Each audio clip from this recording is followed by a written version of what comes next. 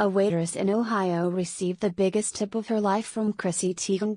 Michaela Scott, 21, was working at an Outback Steakhouse in Centerville on October 27 when the model and a few others walked into the restaurant, the Dayton Daily News reported. She walked in with all her glam, Scott said.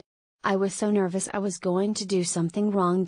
Mexican cartels extorting avocado producers raises price of guacamole, report says. Teigen, who reportedly ordered the bloomin' onion and a chicken sandwich, among other things, must have thought pretty highly of Scott's service because she left the waitress a $1,000 tip on a bill of $193.81. People kept saying you are going to get a fat tip, Scott said.